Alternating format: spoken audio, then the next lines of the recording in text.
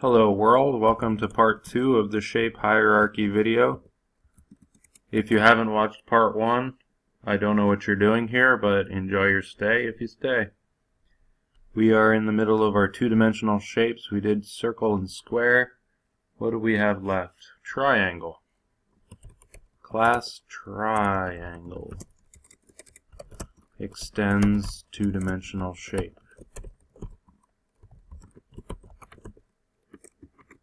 The triangle has three doubles because we need to know all three sides in order to calculate the perimeter and surface, perimeter and area.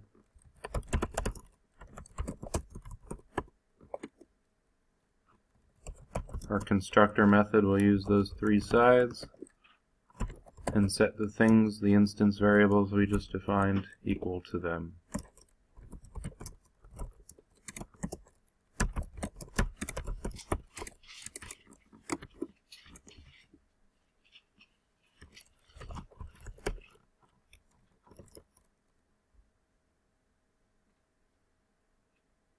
I think I set these as public,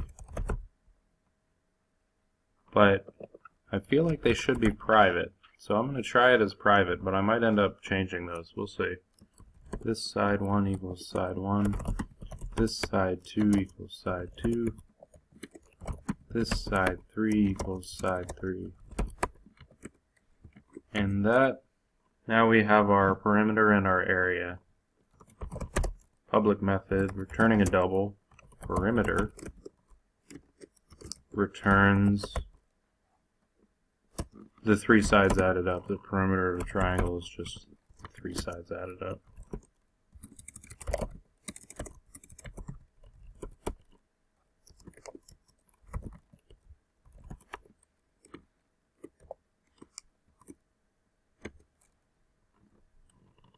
And the area is the complicated one.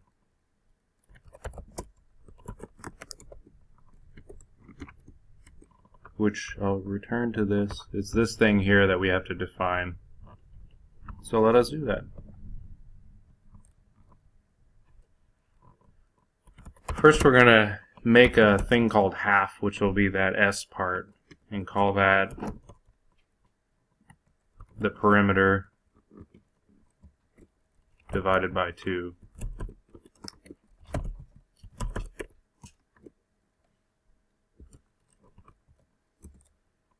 And then we're going to use that for the rest of it, which is going to be math.square root of half times half minus this dot side 1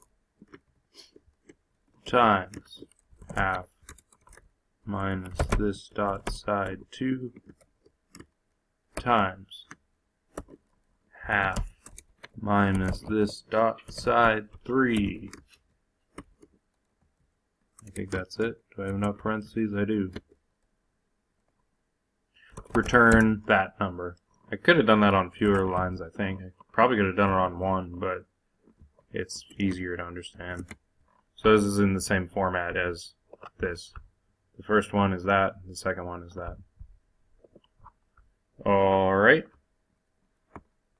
That's going to do it for triangle. That's going to do it for two-dimensional shape. Let's move on to three-dimensional shape. It extends shape, which really does nothing. But if it did something, we would be able to inherit that.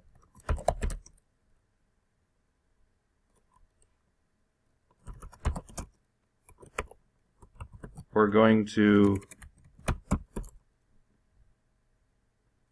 have a getVolume, though again, like we did in two-dimensional shape, we're going to return 0.0. It's a placeholder. The function it serves is for the get string that we're about to do. We need to have it represented in the superclass in order for this get string to be to work. This is our formatting of the string. Return string dot format surface area percent 2 decimal places new line volume colon percent 2 decimal places new line, and then the two F's are replaced by get surface area and get volume. And that closes that, and that ends that, and that's that. So that is our toString, and that is our three-dimensional shape superclass. Now we need to extend. Class sphere extends three-dimensional shape.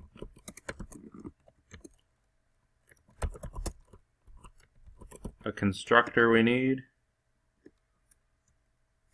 Oh, we need a int first, a double R. We need the radius. Now we need a constructor based on that radius, sphere. We're going to pass it double and construct it, just setting that equal to that. Now we need a getVolume method, which is, again, returning to our chart.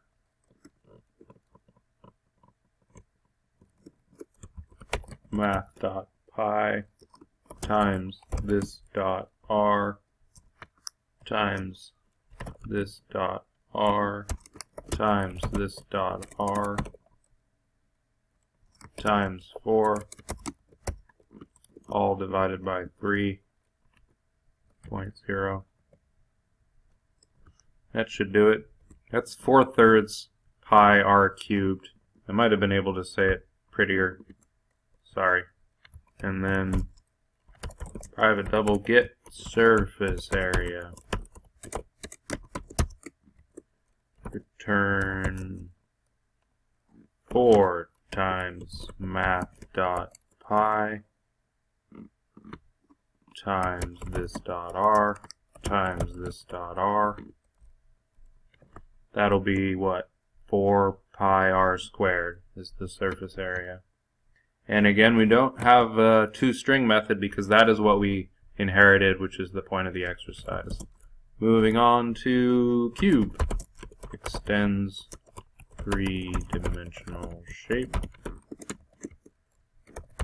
Public cube. Oh. In my notes, I defined this in three-dimensional shape, which I could keep because they all use the R. They all use only one, though I would call the R would just be, I'd consider it a side in cube. But instead, the convention, because of the triangle, used 3 of these. I'm just going to keep all of these instance variables inside the subclasses. But that's something, think about things, when you do things multiple times, you can suck them up into one parent class and do them once and just say everyone refer to that, which is really the point of extending and inheriting. But anyway, private double, and instead of calling it R, since it's not a radius, it's a side, we'll call it side. And then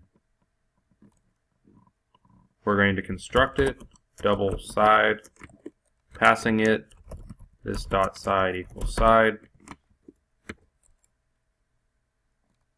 Now we need a get volume and a get surface area. Get volume should be easy with the cube. We'll see. Maybe not. What is the volume?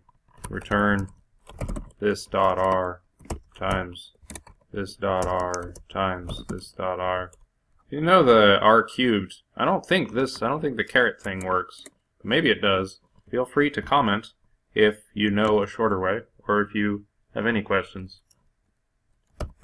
Now, oh, sorry about that. Double. We're going to return a double. Same thing with the surface area. Get surface area. Return surface area is just the area of one side, this dot r, times the number of sides, which is 6.